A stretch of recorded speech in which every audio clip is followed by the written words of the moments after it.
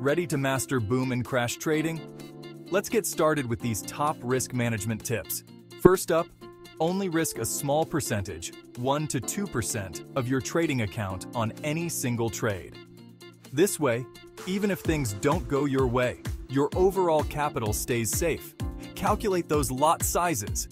Use position size calculators to determine the right lot size based on your risk tolerance and account size.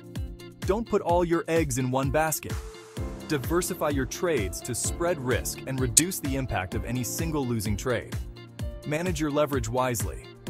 High leverage can be a double-edged sword, so use it conservatively to avoid big losses from small market moves.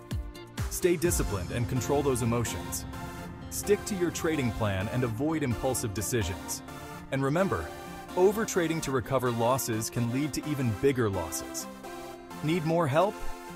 We offer copy trading, signals, mentorship, and EAs and indicators.